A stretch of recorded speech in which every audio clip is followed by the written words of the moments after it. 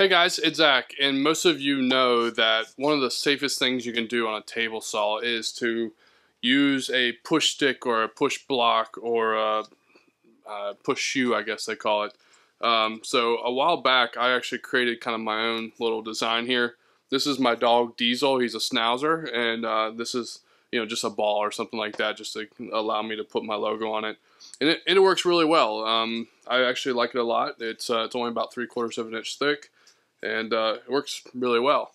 Now, if you really want to step up your push shoe game, I guess, you look to something like Microjig. Microjig has a very nice push block called the Grr-Ripper, and it actually has a lot of different accessories, and it allows you to be able to cut very thin strips on either side of the blade and actually still be stable, which is something you can't get with the homemade push stick that I made.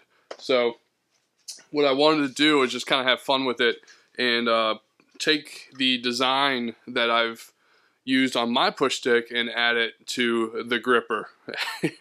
So I think it turned out pretty good, and it's still very useful.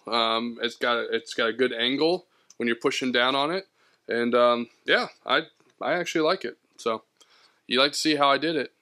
Stick around. Man, that's just too cool.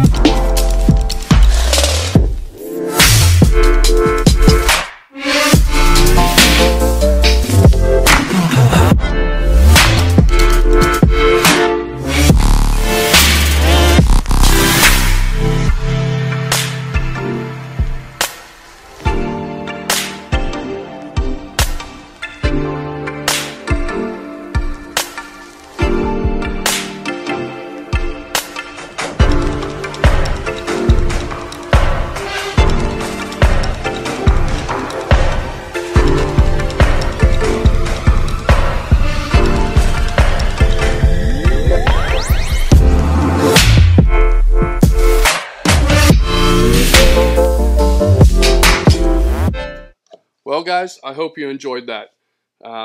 This thing was pretty easy to make. I drew it up on the computer first and of course imported it in the CNC machine.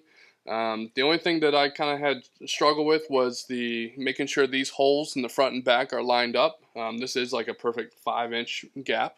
And this one in the back was slightly off, but it still worked out in the end, so no concern there.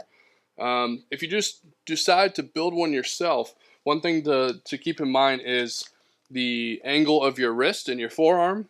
This design in particular actually keeps my wrist and forearm in a straight line, which is very comfortable. If you decide to go kind of this route or this route, you're going to put a lot of strain on your wrist. So just keep that in mind if you decide to build one yourself. This is very stable, and I'm very comfortable using it, and I really like it. So if you guys like projects like this and you want to follow along with some of the other projects I got going on in the shop, feel free to subscribe. And if anybody might like this particular project, feel free to share it. Other than that, guys, thanks for watching, and I'll see you next time. I think we should call it the Grr-Ripper. Because it's a dog, right? Forget it.